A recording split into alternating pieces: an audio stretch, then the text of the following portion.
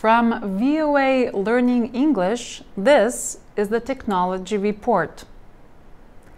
One of the most important resources the United States has to offer may be its highly educated immigrants.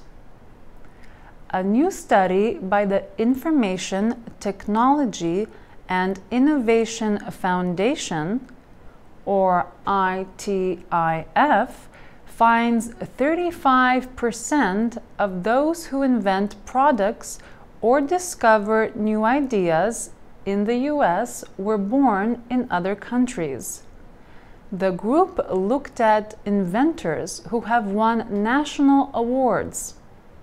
They also looked at people who applied for international legal protection or patents for their ideas in information technology or science. And the group spoke with inventors who work for large technology companies.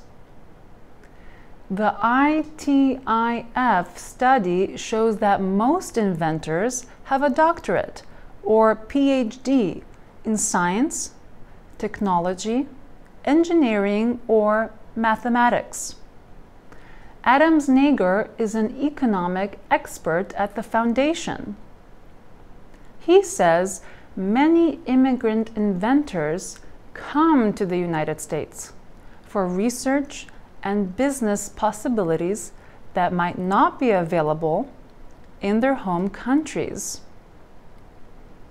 He says the study shows the value of bringing the smartest engineers from around the world to the US. They bring benefits to the economy with their new ideas and new ways of thinking about things, Nager says. The other 2/3 of American innovators are mostly white men. They are not young. The study found their average age is 47. Almost all of them have at least one advanced educational degree, like a master's or a PhD. The research also finds that women make up only 12% of inventors in the United States. For VOA Learning English, I'm Lucia Malanig.